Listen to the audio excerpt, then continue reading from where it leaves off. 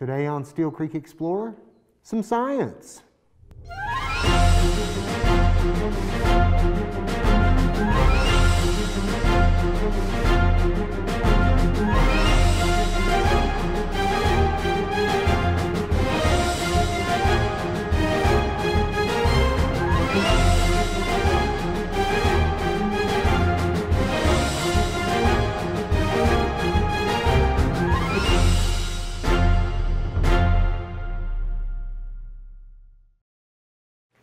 Welcome back.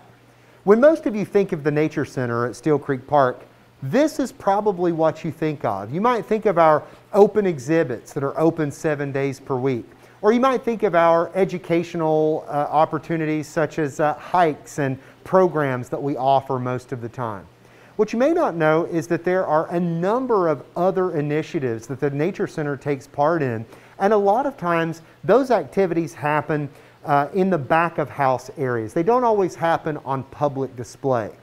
I often use the example of 3 legs required to hold a stool upright.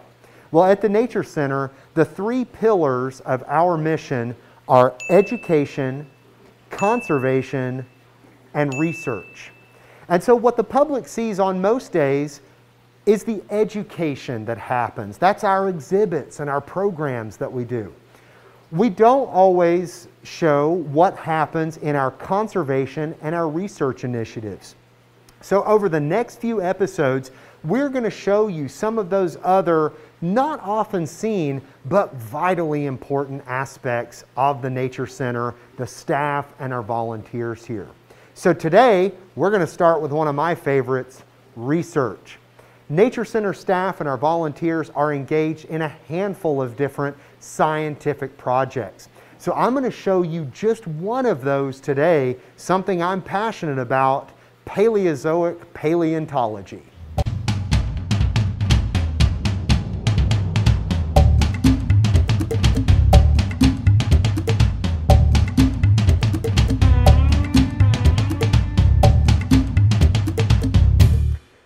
Well, Nature Center staff and our volunteers are engaged in a number of research projects on all aspects of Southern Appalachian natural history. Birds, plants, whatever you can think of, we probably are engaged in researching that in some capacity or another. But for anybody who knows me, you know that my real passion is paleontology, the study of past plants and animals.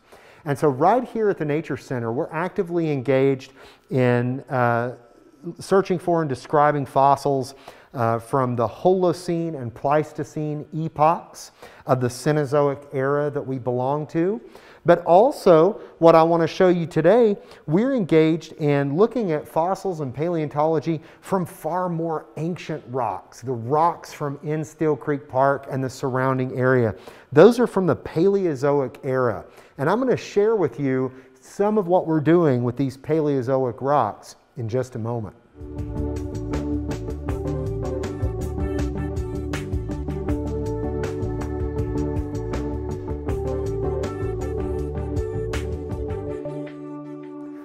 Well, like any other great science experiment, the first steps begin where? In the library.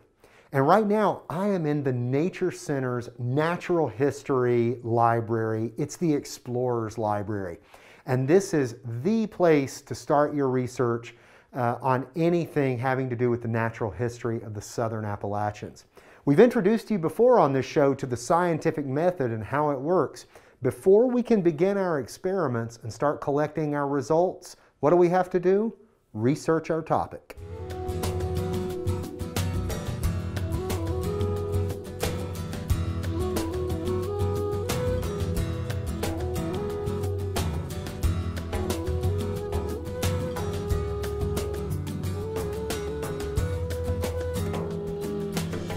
Well, the project that I'm performing here is something that's really, really interesting to me, and I hope it is to you too.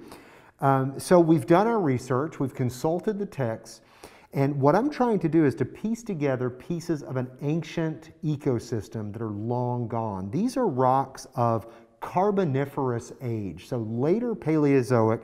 They didn't come from Steele Creek Park, but they did come from nearby. These are rocks from Southwest Virginia and Northeast Tennessee that are part of our Steele Creek Park Paleozoic and paleontological history.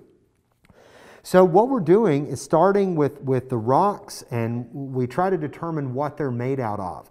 These particular rocks are made out of calcium carbonate. That's important, calcium carbonate. We're going to come back to that later. And right off the bat, I can see all sorts of fossils that are happening on here. I can see the bryozoans, these are ocean fossils. I can see the bryozoans, probably Fenestrelina. I can find extinct bivalve mollusks and brachiopods and lots and lots and lots of crinoids. Those are also called sea lilies, but they're not plants. They're a kind of animal related to starfish and sea cucumbers. So for somebody interested in prehistoric life, this is a great place to start. But I'm also curious, not just the fossils that are on the surface of this rock, I want to find out what fossils might be contained inside this rock. So if we want to find out what fossils are inside these rocks, we have a couple of ways of going about that. For one thing, we'll use our instruments like you see on the paleontology TV shows, not counting this one, where we'll kind of break these rocks open and we'll see what we can see. But what I'm really interested in, we have lots and lots of fossils of these invertebrates here. I want to know if there were any vertebrate animals, like fish, swimming around inside this ancient ocean that we have sedimentary rocks from. So to do that, we're going to use a little bit about what we know of animal chemistry. So I mentioned that calcium carbonate earlier. That's the stuff that these rocks are made out of. That's also the stuff that most invertebrates make their hard little exoskeletons out of. Well, it just so happens that calcium carbonate is a pretty strong base. In fact, it's the primary ingredient in antacid tablets that you might take to neutralize some of your stomach acid that's causing you to feel uncomfortable. So this stuff, calcium carbonate, it's the main ingredient of limestone and dolomite. And calcium carbonate, because it's a base, dissolves readily in an acid. Well, vertebrates, most of their hard parts, most of our hard parts, because we are vertebrates, are not made out of calcium carbonate, especially the stuff like our teeth. It's made out of hydroxyapatite and all these other chemicals that don't dissolve in acid. So what we have here, if any of you are chemistry minded at home, is a 500 milliliter beaker filled with buffered 6% acetic acid. That's a bunch of science jargon for cleaning vinegar that you can buy in the grocery store. And what we're going to do is add our chunks of fossiliferous matrix into the beaker.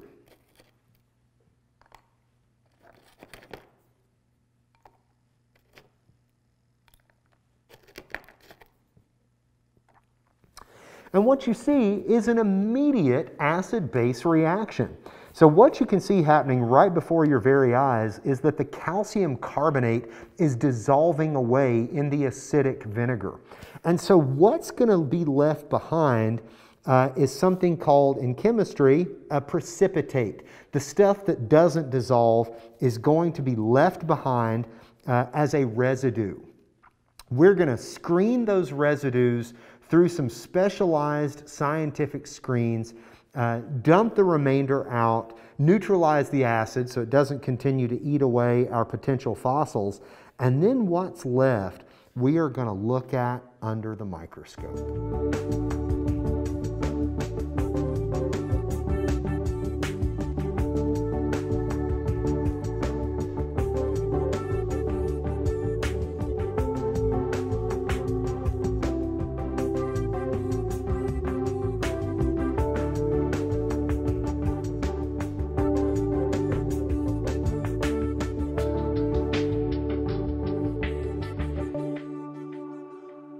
Well, thanks for coming along with me today as I brought you behind closed doors and introduce you to one of many research projects that we have here at the Nature Center ongoing.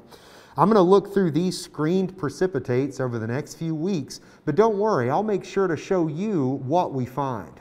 But whether it's to explore the park's Paleozoic prehistory, or to take a hike, or play golf, or play on the playground, be sure to come to Steele Creek Park, because here's where you can be the explorer.